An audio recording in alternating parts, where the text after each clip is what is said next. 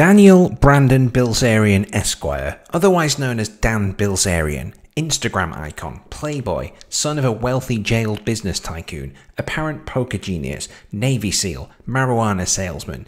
I know what you're thinking, Adam, this is a finance channel, why talk about Dan Bilzerian? We learned 3 important lessons from looking at his life. Coming up today on Finance in 5.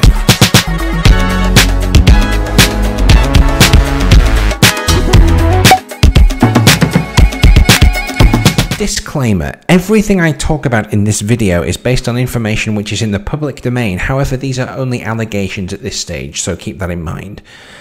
Even though I know and care nothing for Instagram influencers, and in many cases, if I had to choose between spending an afternoon within a 10-mile radius of one of them, or bathing in my own vomit collected over many decades, it would be option 2. What does get my attention is when the lifestyles that they promote are revealed either to be a total sham or paid for by someone else, or both. You see, friends, an interesting revelation came to light recently concerning a lawsuit between a former employee of Ignite is Bilzerian's lifestyle brand, complete with satanic goat horn logo, and Dan Bilzerian himself.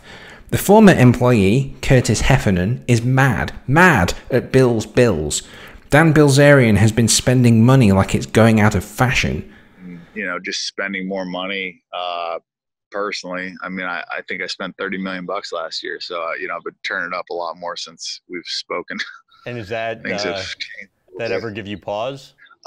No, man, I'm like, you know, it's, you know, I'm launching a business and creating a brand and doing things. The employee was being asked to declare to auditors that the things that Bilzerian was buying, bed frames, rock climbing wall, Star Wars guns, travel, trampolines, an expensive vault, leftover liquor from a Valentine's party, were all business expenses. 1 month, Jordy? Huh? $430,000 in 1 month. Good morning. They're business expenses. Relax. Business expenses? Yes. Jordy, look what you got here. What? Look at this. $26,000 for 1 dinner. Okay, no. This could be explained. Dad, we had the FISA clients. Right, the porterhouse from Argentina. The expensive champagne and the wine. We had to buy champagne. Heffernan refused to write off the extravagant purchases as business expenses, citing concerns of financial fraud. Here we see Ignite posted a loss in 2019 of $69 million and only generated $9.7 million in revenue. The shares weren't performing particularly well before this revelation came to light, having dropped in value in the last 12 months.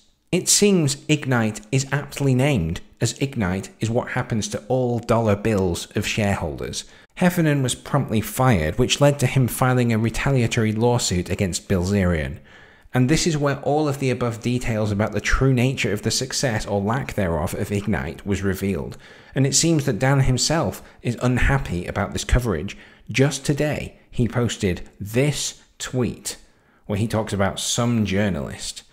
In my humble opinion, when you read this tweet, it would be impossible for Dan to be mad at the opinion of the journalist unless there was at least a grain of truth to the allegations. I'm thinking I'm done. Dan doesn't mention the fact that Ignite posted a loss last year.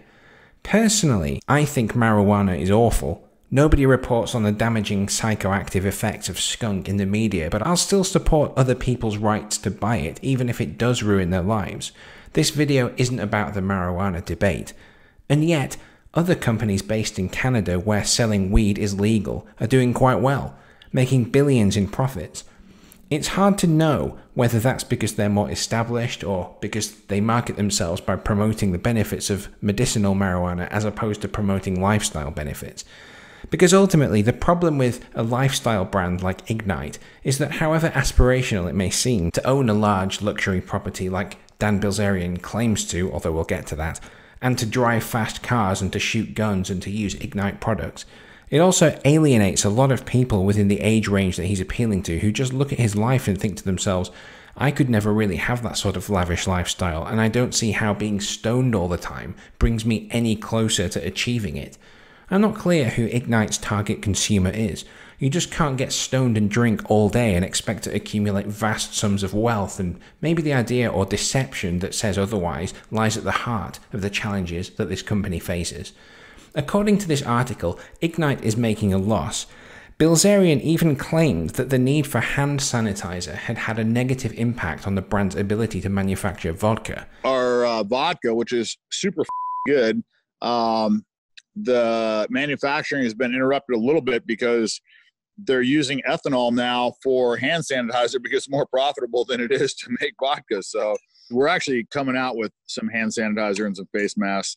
The goal isn't really going to be to make money, but to kind of just get that out there to people that don't have access. And so really, so what are you guys doing on that front? We're currently in the process of making it. But the fact that earnings are not that high has not stopped Bilzerian from using shareholders' cash to fund wild parties, travel, luxury living, and even the renting of his house. Yes, that's right. Bilzerian's Bel Air mansion, which he vacated recently, was not bought, but in fact rented for the massive sum of $200,000 per month. 10979 Chalon Road in Bel Air is actually owned by Dan Bolin, who forced Bilzerian out recently in order to put the property up for sale. But Bilzerian claimed $1.2 million as a PPP loan to help out Ignite during the crisis, with 10979 Chalon Road being the company's principal business address. You only get the money if you have a business address. Bilzerian has applied for loan forgiveness on that $1.2 million and was delaying rent payments for at least 2 months before he finally left. On a 6th of June budget call, Heffernan warned Dan Bilzerian and his father Paul that renting Chalon Road was a massive waste of money during lockdown, with social distancing requirements rendering gatherings difficult or impossible. He noted that Ignite's cash was low and that the company was struggling to break even. But Dan doubled down and claimed that he would be utilising the house for summer pool parties. The next day, on June the 7th, Dan accused Heffernan of taking drugs and acting strange. Yes, that's right. Cannabis advocate Dan accuses an employee of taking drugs. And on 8th of June, his employment was terminated. And that's when Heffernan sued Bilzerian, as we see, for 3 things: whistleblower retaliation, defamation, and wrongful termination. I've posted the link to the allegations in the description so that you can read all about them. The inescapable reality appears to be that Ignite is only making $9.7 million in revenue, but it's forking out over $60 million in expenses. Despite living in Vegas throughout the lockdown, so at least since March, Bilzerian has continued to rent out 10979 Chalon Road, so that's $800,000 plus that he spent on an empty building. So these summer pool parties would have to be pretty decent to justify spending close to $1 million in rental of an empty property just to be able to host them.